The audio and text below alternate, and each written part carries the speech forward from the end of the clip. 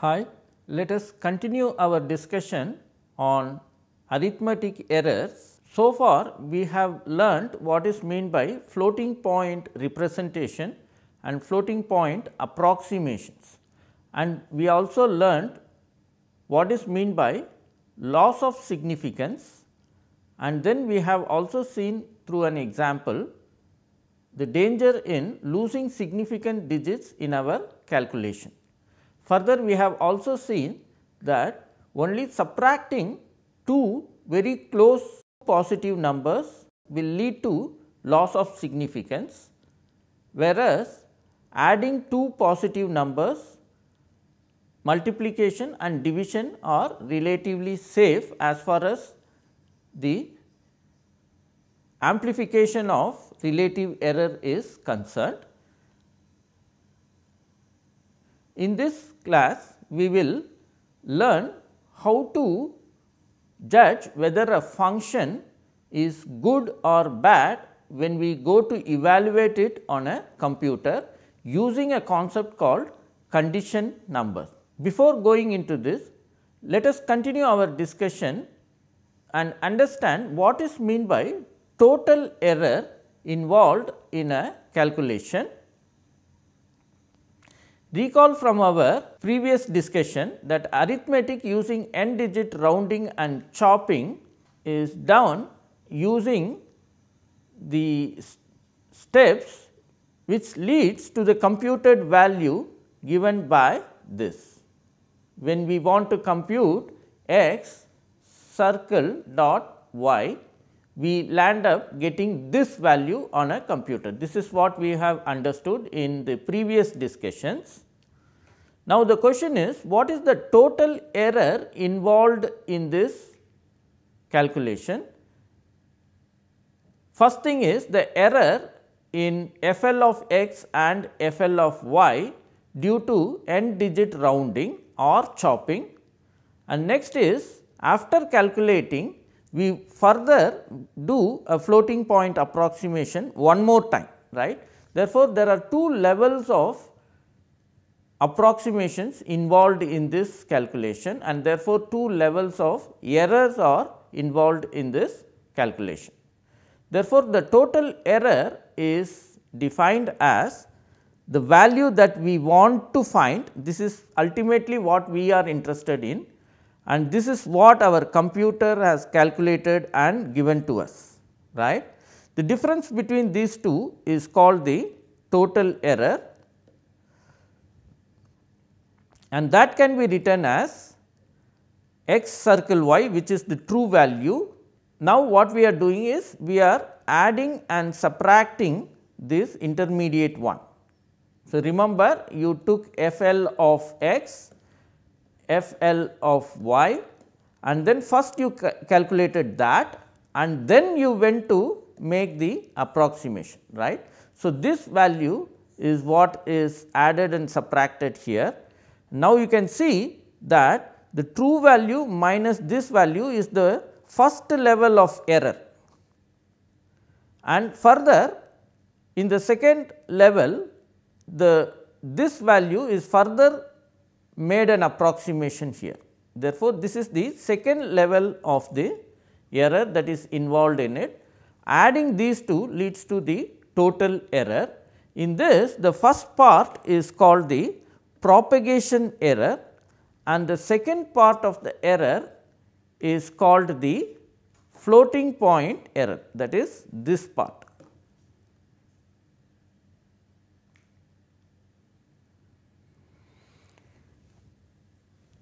Let us have one more example to have a feeling of how these errors propagate from one step to another step. Let us take the integral 0 to 1 x to the power of n divided by x plus 5 into dx. I want to perform this integral for some n, say for instance n is equal to 0, 1, 2 up to 20. There are two ways that you can do it. One is you can use this formula. One can easily derive this formula from this integral. I will leave it to you to derive that. So, what you can do is you start with n equal to 0. Clearly, n equal to 0 will give you a very simple calculation, and that can lead to the exact value of I 0. Once you have this, then you can substitute I 0 here. Say you take n is equal to 1, you have I 1 which is equal to 1 minus 5 into I naught, this one, right. I naught is already known to us here. So, you can substitute that to get I 1. Once you have I 1, then to get I 2, you can use this formula again 1 by 2 minus 5 into I 1 and so on. You can go on like this. So, you start with the exact value of the integral and go on with the iteration, and you can reach whatever n that you want to get, right. So, that is the idea. There is also one more way of getting it. What you do is you start with some n greater than 20, and from there you decrease your n and reach n equal to 20. In that case, you can also use this formula. This can also be derived from this integral. It is very simple, you can see how to derive that. And now, what we do is we start with some n greater than 20. For instance, I have started with n equal to 30. In that case, we have the integral value which is, I will not say it is exact, but it is very pretty good approximation. How I found? Well, I used Simpson's rule to get it, and I will start with this value, and you can see how the iteration is defined. When you have n equal to 30, then this will be I 29, which is equal to 1 by 5 into 30, that is this first term, minus 1 by 5 into I 30. We know already what is I 30. So, you plug in this here and you get the value of I 29. Once you have this, you can go for I 28, that is equal to 1 by 5 into 29 minus 1 by 5 into I 29 and so on. I 29 again you know, you can plug in that here and you can go on like this. So, in that way you can also reach I 20 and get the value of I 20 here. So, I have performed this calculation and I have shown the results in this table. I have used 6-digit rounding in this calculation. So, from the forward, what I am doing is, from I naught I have calculated I 1 and so on, and similarly for the backward I started from somewhere I 30 somewhere and came up to I 1. So, from the backward direction, and I am also showing the exact value. You can see I am just not showing it for 1, 2, 3 and so on, I am just jumping from 1 to 5, but to get I 5 I have to calculate I 2, I 3, I 4 and then only I will get I 5. I am only not displaying it here, and then going forward I have I 10. Remember, for this I have to come forward and for this I have to go backward, from the larger value of n to smaller value of n I am coming backward. Okay. So, you can see that the forward value and the exact value are pretty coinciding for some n, and after 15 or 20 onwards there is a drastic difference between exact value and the computed value here. However, you can see that the backward iteration is maintaining the accuracy very well when compared to the exact solution. That is what we observe here.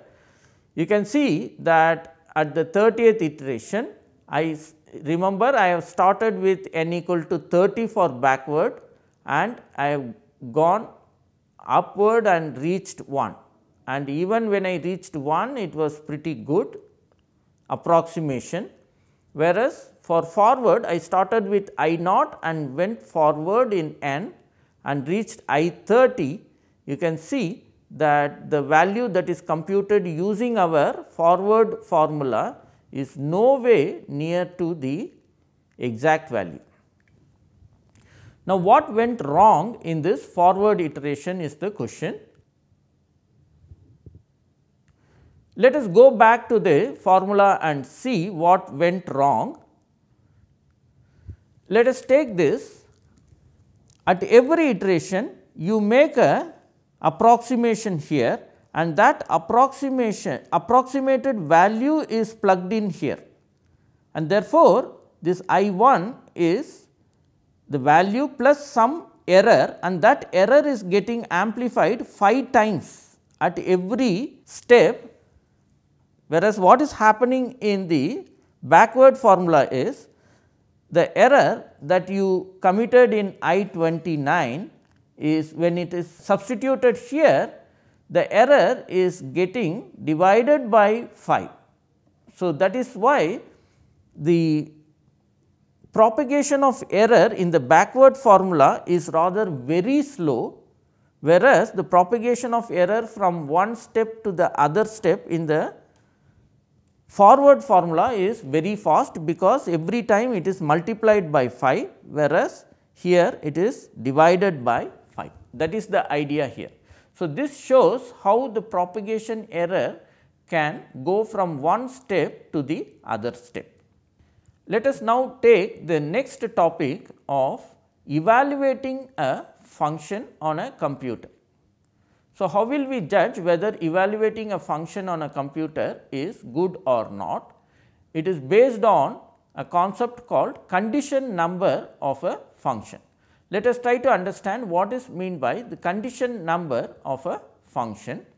Let us take a function f from R to R, and we want to find f of x, but instead of x, we are only provided with an approximate value, say x a. Therefore, we are only getting f of x a, but not f of x. So, let us consider this situation and see how the relative error will get into the function value when compared to the initial error in x a when compared to x. For that, we will use the mean value theorem to write f of x minus f of x a. This is the error in the function value, right, and that can be written as f dash of xi into x minus a for some unknown xi lying between x and x a. Now, from here we want to get the relative error. Therefore, you divide this by f of x, right, and therefore, this side also we have to divide by f of x, and that will give you relative error in f of x a when compared to f of x, and that is equal to f dash of xi divided by f of x into x minus x a. Now, what you do? You also want to make this a relative error, therefore, divide this also by x. Then you will have x multiplied here and divide here. That gives you f dash of xi divided by f of x into relative error in x a when compared to x, right. So, this is what we are getting. From here, you can clearly see that the relative error in the function value is amplified by this factor of the relative error in x a when compared to x. That is what we are understanding.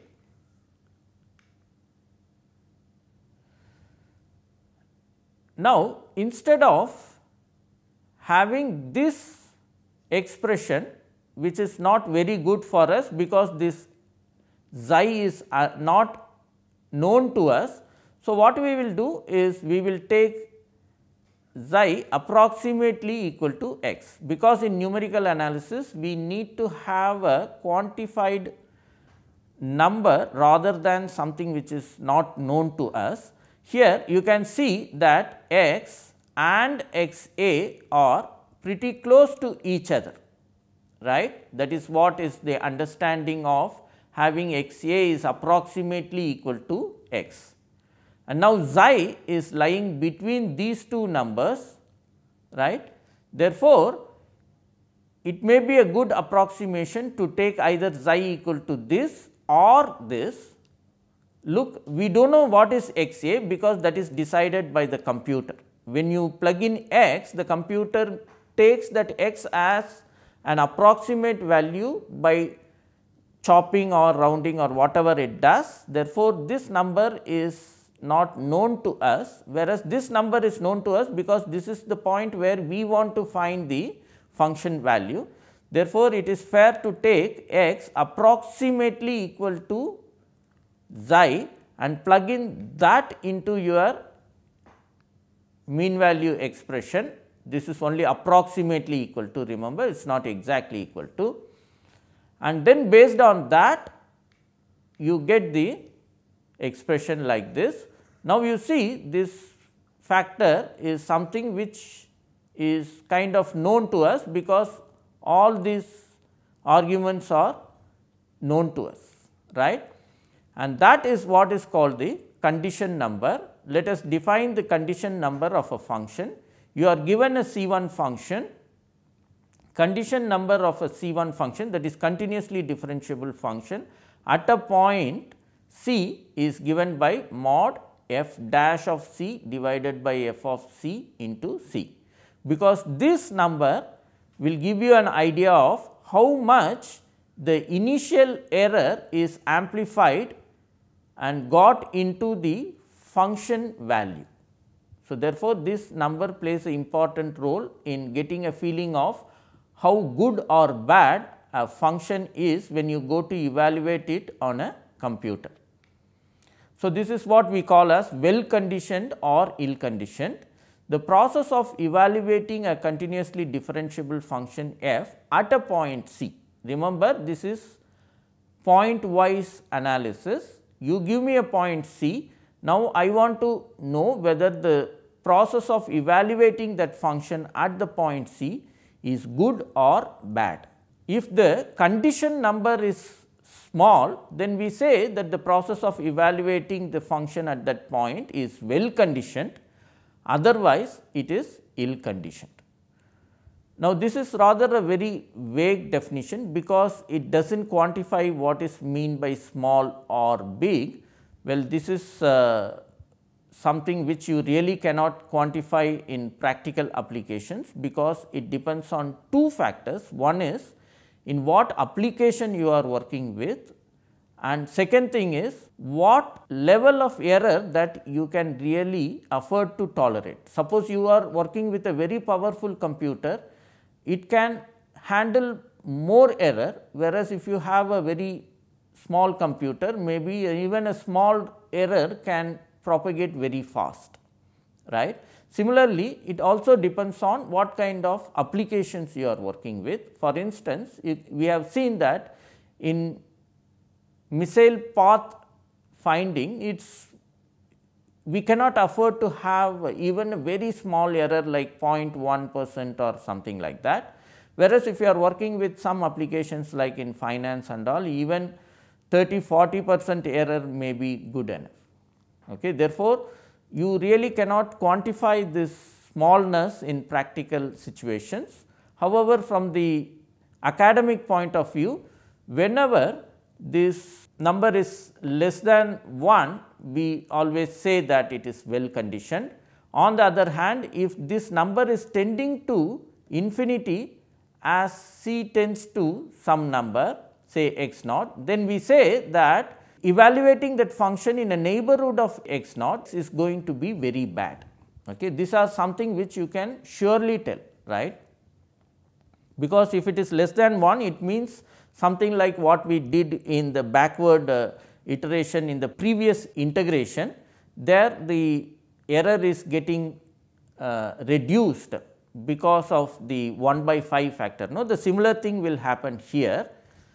Whereas, if the condition number is going to infinity, it means it is going to amplify the error in the function value drastically when you go to compute the function value very near to the bad point x naught.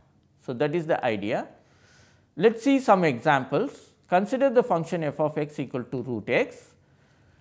F dash is given by this, and from there you can immediately find the condition number of the function f of x equal to root x, and that gives half, and that gives as a feeling that evaluating the square root of a number is going to be very nice on a computer. It is not going to be dangerous at all, okay, because the error in the function value is going to be approximately half of the error that you have committed in the argument, right. So, that sounds good. Therefore, we will declare that finding square root on a computer is well conditioned. Let us take another example, f of x equal to 10 divided by 1 minus x square, and here you can see that the condition number is given by this, and from here you can see that as x tends to 1, the condition number is blowing up to infinity, and that shows that evaluating this function near either 1 or minus 1 is going to be ill conditioned definitely,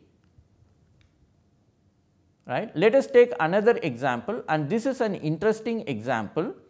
Look, this function is not involving one single operation, something like plus or minus or square root, these are one single operation.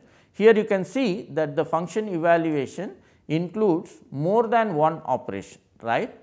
It has a addition, it has a square root, and it has subtraction also.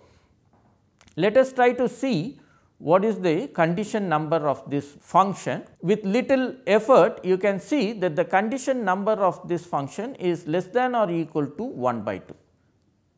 That gives us a feeling that evaluating this function on a computer is going to be very nice, and therefore, it sounds as if it is well conditioned. But actually this is not true, because we have seen an example in our previous class that a similar function has amplified the error drastically because of the loss of significance. You can see that if x is very large, then this number and this number are very close to each other, and therefore, you tend to get loss of significance in the process of evaluating this function. Therefore, that understanding shows that this function is not going to be well behaved for large values of x. However, the condition number says that it is very good, right. So, there is a conflict between these two ideas. The actual thing is that when you go to study the behavior of a function which involves many arithmetic operations, then just seeing the condition number of the function is not enough. You need to look for the stability criteria. Now, what is meant by stability? Let us define that. Suppose that there are n steps to evaluate a function f of x at a point x equal to c. Just like in the previous example, we have, there are how many steps? You take x and then you add with 1, that is one step, and then you find the square root of that, that is another step, and then you find square root of x, that is another step, and then you subtract these two. So, 1, 2, 3, 4 steps are involved in evaluating this function, right. In this case, just finding well condition of this function is not a good idea to judge whether the function is good or not. What you have to do is you have to look for the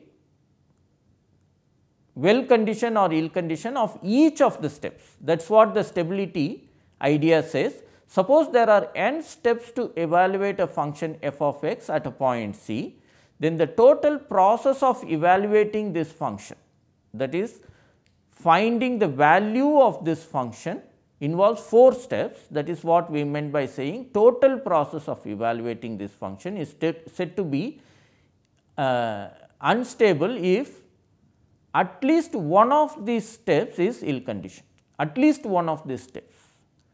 If all the steps are well conditioned, then only we will say that the process of evaluating this function is stable.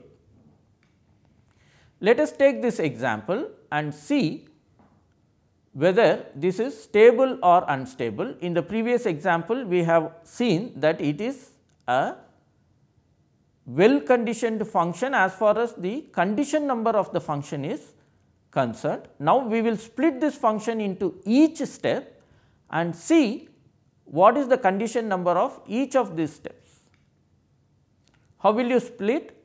You want to find the value of that function at some point x naught. The first step is you will take that x naught and add it with 1, that is this, that is the first step. Once you do that, you call it as x 1 and then take the square root of x 1. That will give you the second step. Let us call this as x 2 and then you go to the second term, take x naught and plug in here and get the square root. Let us call it as x 3, that is step 3. And then once you have x 2 and x 3, then you subtract both of them, you get x 4. Now, you have to find condition number for each of this by considering each step as an individual function. Okay. That is, let us take f 1 of x equal to x plus 1. This is one function, find the condition number of this function. Then take f 2 of x is equal to root x, that involves these two steps, find the condition number of this function and then take f 3 of x equal to, either you can write x minus x 3 or x 2 minus x 3. Okay. One of them you can fix and vary the other one, that is enough. Let me take x minus x 3, you can also take x 2 minus x, it does not matter for you as long as seeing the condition number of the function, this step alone. Okay. Now, from your previous experience, you can see that this is a well conditioned function, this is also well conditioned. You can easily judge that this is not going to be well conditioned, especially when x tends to x 3. That is, whenever x goes very close to x 3, which is precisely going to happen when x is very large. When x is very large, this term and this term are going to be pretty close to each other. Therefore, when x tends to x 3, this will be very bad. Why it is so? Let us try to see that. F 3 dash of x divided by f 3 of x into x, that is the condition number, right. That is going to be 1 divided by x minus x 3 into x, right. And obviously, this tends to infinity as x tends to x 3. Therefore, this step is a very bad step, it is ill conditioned, and that will make the process of evaluating this function as unstable. Okay. Individually, if you see the condition number of this function, that is misleading, it is well conditioned. However, the process of evaluating this is unstable. Therefore, this is very dangerous to evaluate on a computer because of this step. This is the idea. As we have seen in the previous example, there is a scope to rewrite this function in a different form, mathematically equivalent, and that form can give us a better result. Okay. What is that form? That is nothing but 1 by root x plus 1 plus root x. So, this is actually equal to root x plus 1 minus root x, right. But if you find the value using this expression, this is bad, but the same if you use this expression, this is very good. Why? You can again split this function into each individual steps like what we did in the previous example. You can see that each of these steps are good. Okay. Even you have at one step dividing 1 by some x, that is also good, we have seen. There is no subtraction involved in this. The basic idea in deciding whether evaluating some expression is good or not is to see whether it involves subtracting two positive numbers which are close to each other. That is the overall message that we are taking from this analysis. With this, our chapter on arithmetic error is finished. Thank you for your attention.